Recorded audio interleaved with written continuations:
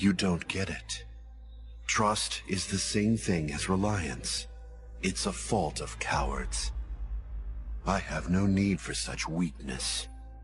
I have many subordinates, many who've pledged themselves to me, but I've never asked for any of their trust. I've asked for their allegiance, but faith is another matter altogether. In fact, I always told them to never trust anyone, including myself.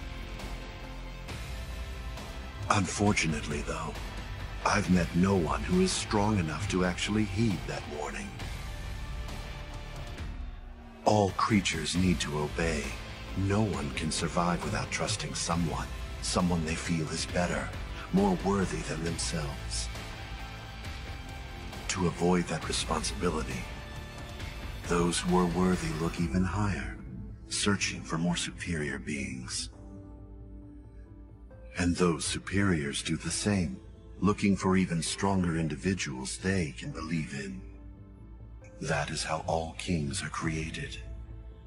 It is also how gods are born.